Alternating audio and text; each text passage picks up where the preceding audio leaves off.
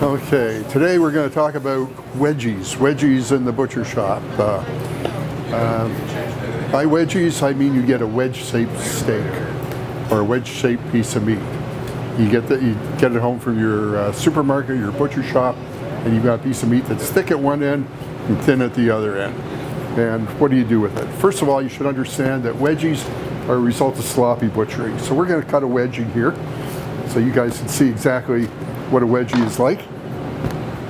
Okay, thin at one end, thick at the other end. You go to cook this thing up, it's going to be raw here and it's going to be overcooked there. So how do you deal with a wedgie?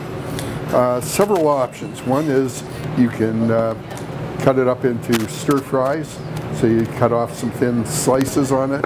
Another option is you can butterfly it out. And bear in mind that this is kind of challenging because you're dealing with a thin piece of meat here. So, not the easiest thing to do, but you can butterfly it out. That gets rid of the wedgie. And you might want to pound this out as well to make it more even.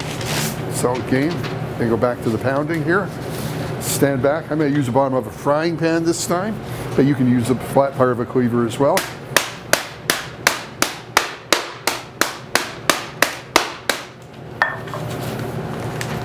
There it is, an attractive piece of meat. No more wedgie. Thank you very much.